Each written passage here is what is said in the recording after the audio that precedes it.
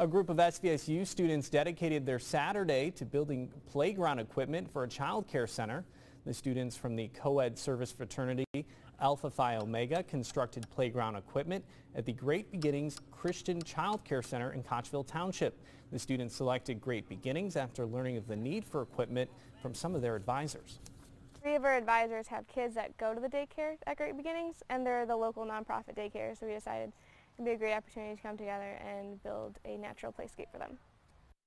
More than a dozen students, along with a few alumni, helped with today's project.